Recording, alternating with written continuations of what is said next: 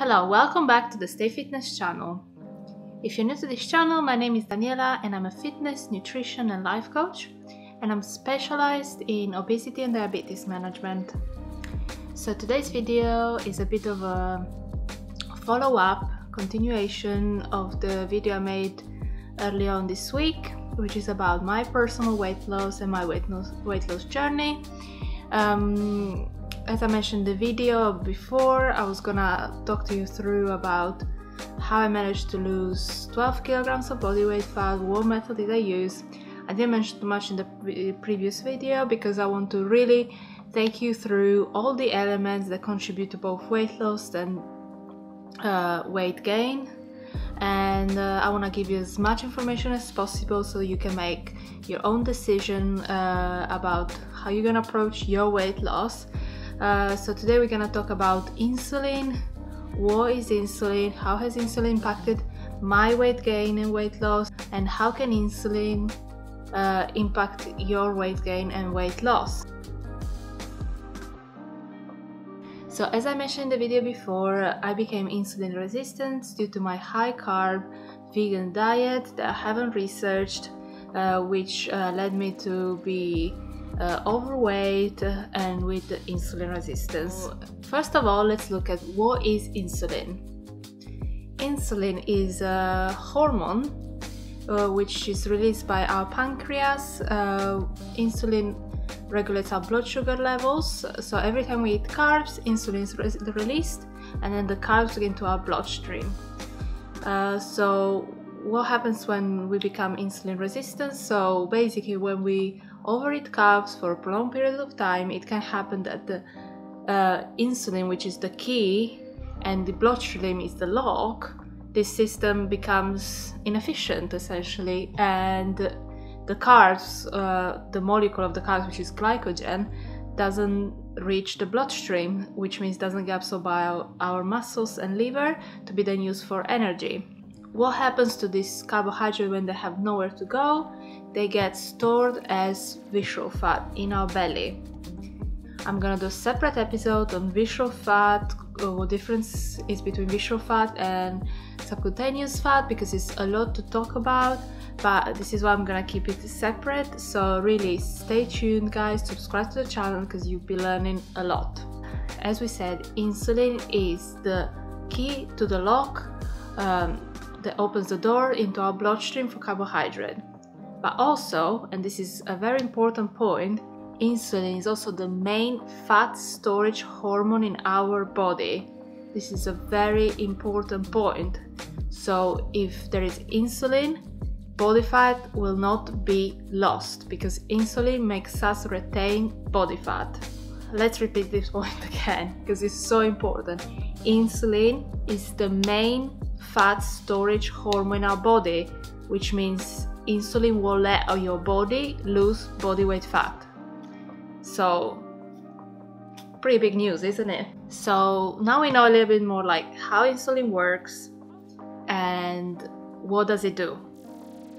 So when does insulin become a problem? Well, insulin is never really a problem. Insulin does her own job, which is to regulate blood sugar levels, and the problem is when there is too much of it.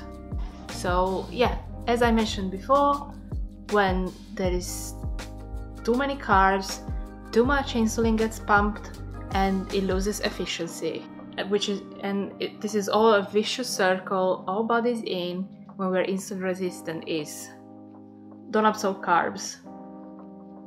We are hungry because we don't have the energy from the carbs, we eat more and we will gain more weight. So this is essentially how insulin resistance works and why it's so detrimental for our health and body weight composition and fat storage. So what are the signs of insulin resistance? The most obvious sign of insulin resistance is belly fat. It's even more obvious in women because women don't tend to store fat in their belly. How estrogen actually dictates where to store body fat, and it's usually breast, glutes, hips. So when as a woman you start accumulating belly fat, that's quite a clear indicator that something's not quite right. But when it comes to men, it's usually the so-called beer belly, which is kind of like a little bit tough, and it's not that easy to pinch. So, and another link, there's been some studies that linked low testosterone levels to low insulin sensitivity.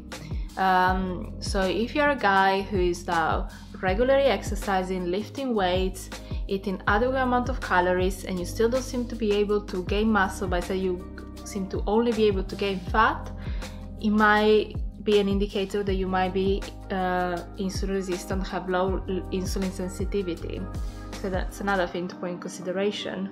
Other signs of insulin resistant are being always hungry, increased thirst, so always needing to drink water, frequent urination. For women can be irregular periods, but also if they're not irregular amounts, like some periods might be heavier, some periods might be lighter, in like a odd way, not in like your normal way, which of course means that you have polycystic ovary syndrome, which is another argument that I will cover another time, because there's a lot to say about that as well.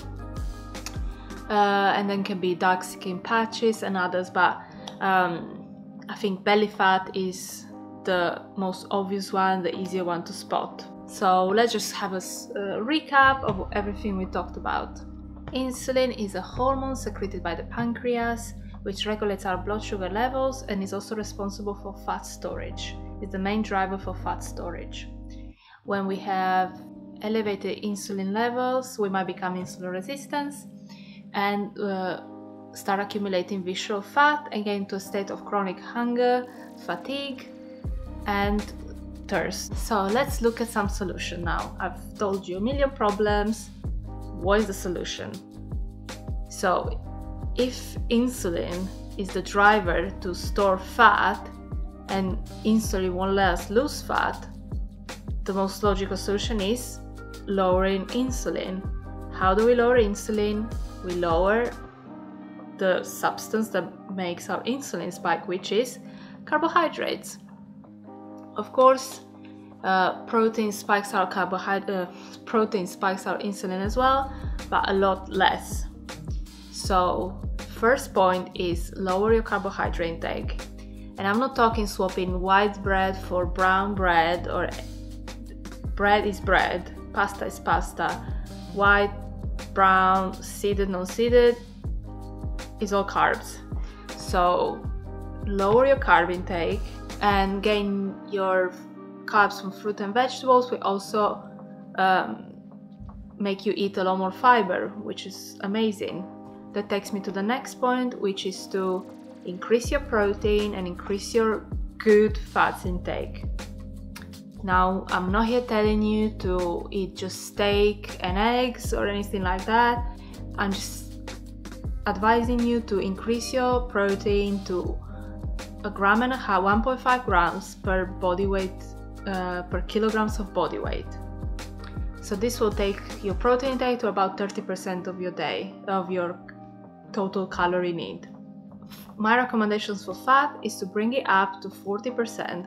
Good fats, obviously, no vegetable fats or trans fats or any weird fats. I'm talking like nuts, extra virgin olive oil, fat from comes from meat, like eating a chicken thighs, and yeah, natural good fats.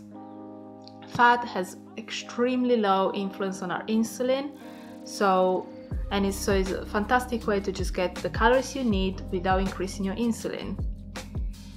So 40% fat, 30% protein, and the rest, which is 30%, my math is really bad, from good carbs, vegetables and fruits, maybe some sweet potato and a little bit of legumes, but really stick to vegetables and fruits for your carbs.